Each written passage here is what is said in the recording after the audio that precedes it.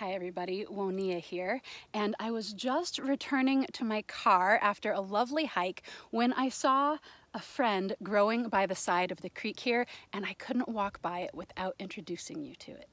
This is last year's stock of this lovely plant, and growing up from the ground right next to it are two new spring shoots. So this is a plant that is perennial and it dies back every year, and then the next season grows up from the same roots.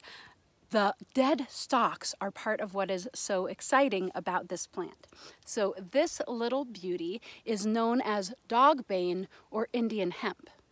It has the name Indian hemp because it has such prolific and strong fibers that it is suitable for textiles, just as the other hemp that we use in the textile industry is. In fact, the genus and species of this plant are Opposonum cannabinum, like cannabis, because they're that closely related in terms of the use of those strong fibers. So this plant is actually related to milkweeds. It's the same genus Opposonum. Milkweeds have a similar look, but in fact, certain parts of the milkweed are edible, whereas other parts are toxic for a lot of the year.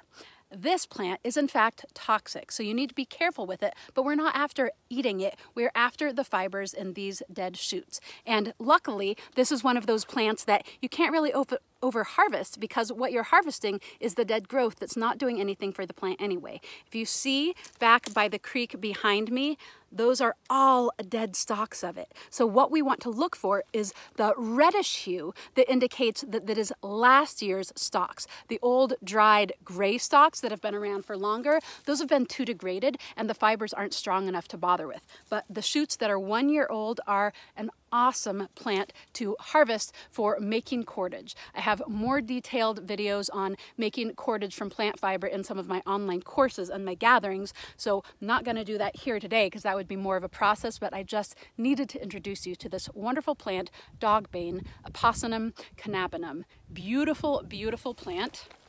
Here it is, just getting ready to flower. The flowers are epically gorgeous too. Super beautiful, super useful, and a lovely addition, and grows in a lot of arid climates, but close to water. So it's one of those plants that we can usually find growing close to water, just like it is right here for us today. So I suggest you get to know it and try your hand at making natural plant fiber cordage. Super awesome, super important skill to have in a variety of different situations.